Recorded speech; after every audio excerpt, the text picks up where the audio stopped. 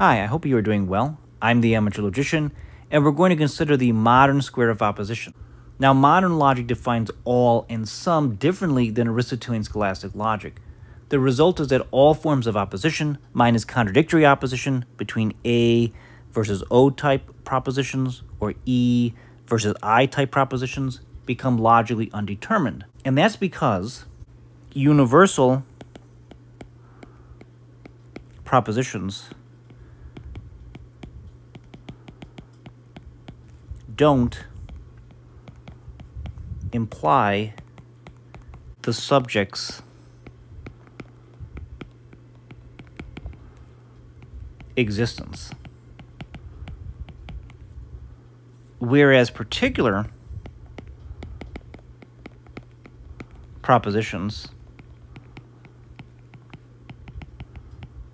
do imply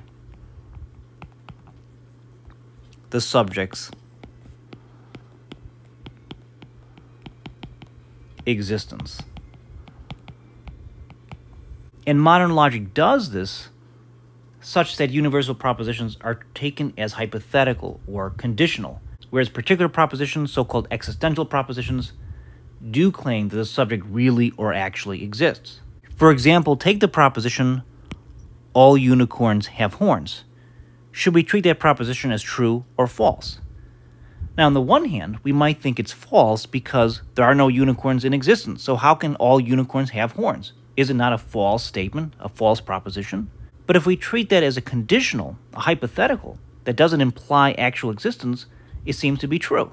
If unicorns exist, then those unicorns will have horns. So in fact, we're going to treat this proposition as true. Take the proposition, no unicorns have horns. Should we treat that proposition as true or false? Well, there are no unicorns in actual existence, so should we treat it as false? But on the other hand, if we did treat it as false, would that not imply by contradictory opposition that some unicorns have horns is true? And didn't we just say that we're going to treat particular propositions as implying the subject's existence, and unicorns don't exist?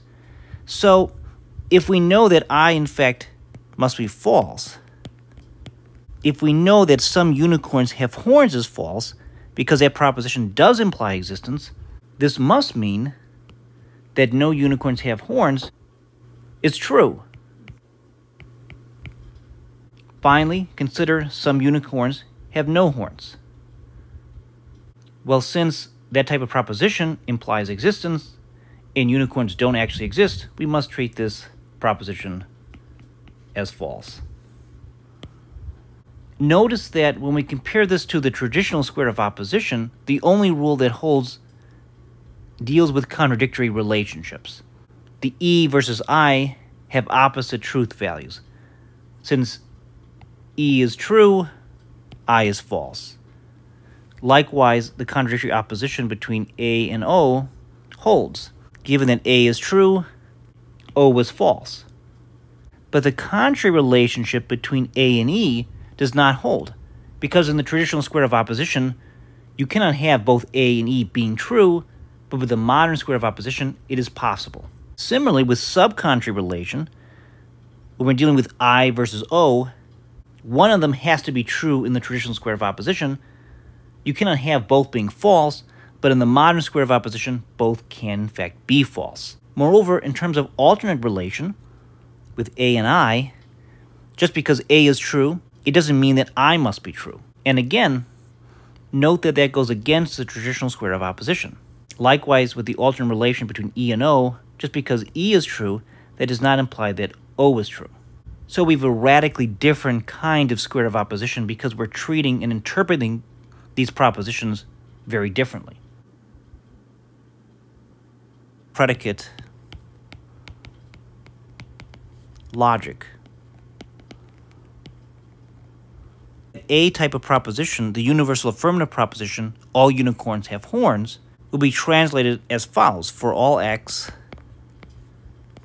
if x is a unicorn, then x has a horn. Notice that it's a conditional. We have a conditional statement. For all x, if x is a unicorn, then x has a horn.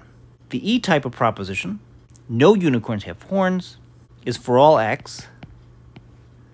If x is a unicorn, then it is not the case that x has a horn. The I type of proposition, some unicorns have horns, implies existence. So we say there exists an x such that x is a unicorn and x has a horn. And for the O type of proposition, we would say there exists an x such that x is a unicorn and it is not the case that x has a horn. So with these universal propositions, we have that conditional. It's a hypothetical. And with the particular propositions, we have something that implies existence. But this raises a philosophical question in logic. Is the modern standpoint a superior interpretation? Is the modern square of opposition superior than the traditional square of opposition? I'm not entirely sure. There are arguments to be had on both sides. However, is it really necessary to introduce the notion of existential import at all? We can entirely entertain propositions in our mind without considering that import. No unicorns exist. That's totally granted. But why does the proposition some unicorns are male imply existence, whereas all unicorns are one-horned horses does not imply existence? Can both propositions be perfectly well entertained without having to imply existence? It's also the case, I would say, that in the scholastic tradition, that existence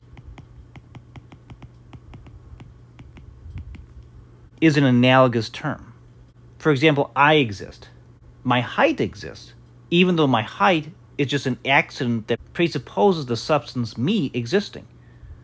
Finally, ideas exist in a way. They exist in my mind, right? Or your mind. Does a unicorn exist? No. Not in the usual sense of the term existence. It does nevertheless have existence in my mind. So the concept of existence, really in traditional logic, one might say, when it's grounded to an older style metaphysics, has a more broad meaning. But regardless, in Aristotelian-Scholastic logic, with the traditional square of opposition, we don't treat universal propositions as hypothetical. If we have something like all men are mortal, that implies that some men are mortal. But in modern logic, it would be claimed that we have a so-called existential fallacy. That is to say, we cannot infer from this proposition, the I proposition. But it's not fallacious on the Aristotelian scholastic account, since it doesn't treat or define the A or E type of propositions as hypothetical. But in any case, I hope this introductory video has been helpful to you. If it has, please consider giving it a like, and I'll see you soon